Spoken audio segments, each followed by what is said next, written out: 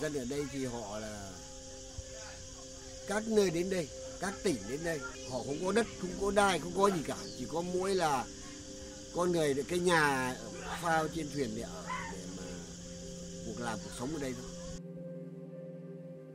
People who live here, there are over 100 people, are amongst the poorest in Hanoi and in Vietnam in general. And since starting this project 2 years ago, our aim has been to improve the lives of everybody who lives here.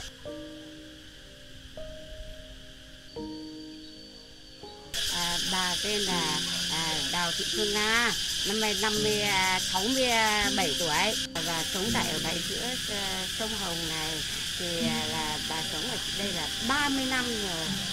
Thế, sinh sống thì đi làm chỉ nhặt rác nhặt riết thôi. Thế thì bây giờ già rồi thì bây giờ cũng chả làm gì việc nữa hết cả. Thì bây giờ về gọi là trông cháu đưa cháu đi học. Thì hoàn cảnh của bà thì bây giờ là phải nuôi 3 người, 3 miệng ăn. Thì bố với mẹ nó bỏ hết đi rồi. Đấy, bố mẹ nó bỏ hết đi là mình phải nuôi thôi.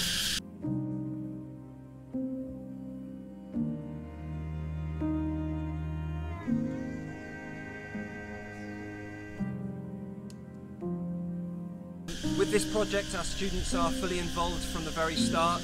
We get our students to visit here on a regular basis throughout the school year. Our students then meet all the locals that live here.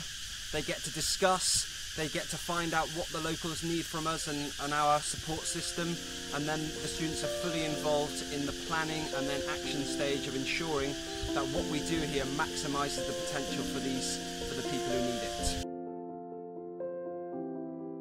The students this year have been doing many activities. The first activity is clearing the litter and trash from the local area. They've also then been doing lots of gardening where they've been helping plant crops and weed the unwanted plants to ensure that people have a regular supply of food and income. They've also then been building and decorating a new school playground for all the children who live here to enjoy.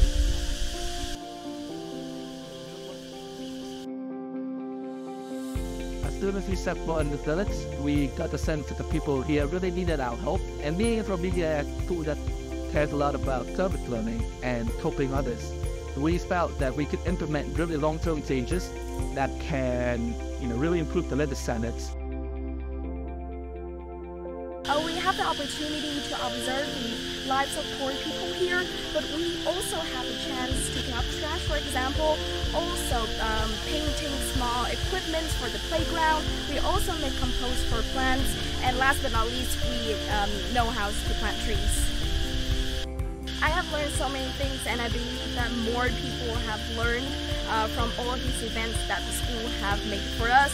For instance, we know how fortunate we are by observing the lives of people who have difficulties, and we just know it motivates, all of these events motivates us to do something for the community, and we have the opportunity to helping them from a very small things. Through the service learning program, I learned to have a different view from the normal city's perspective. I learned to help the people in need, to spread the message that you could also help them too, through donations, through physical activities, community, such as helping them plant crops, painting their playground for the children, and helping them make composters for their plants. Vì dân của tôi thì nói chung là hàng ngày là mình ăn còn chưa đủ, nói thật là chia sẻ nhà. Nhưng mà nhà thì cũng làm khá lâu rồi, mà nhà trên mặt nước thì cũng rất là nguy hiểm. Nên bây giờ được sự giúp đỡ của các cháu ở đây và sửa sang lại nhà cửa thì rất là tuyệt vời. Và xin cảm ơn tất cả các cháu mà có cái lòng hảo tâm để đến giúp bà con. Khác với các cái dự án mang tính thiện nguyện, mang đến trao tặng cho cộng đồng, thì ở đây các bạn đã tạo dựng ra các cái giá trị mang tính lâu bền hơn và giúp cho cộng đồng cải thiện về chất lượng cuộc sống và môi trường sống tại khu vực này. As a school community, we have successfully raised over $4,000 for projects related to the Philippine village, and we hope in the future to continue our support for it. Furthermore, last year we got support from the social impact grant which awarded us with $17,000 to invest into more projects within the village. With that grant, we commit to investing at least $16,000 into the renewal of the village's houses, the community library, the community garden, and the community playground, especially for the children, give them a better life. Moving forward, we plan to improve the infrastructure here, to building roads, to improve the transportation within the village and outside of it. We also plan to help further these infrastructures such as playground and garden and furthermore.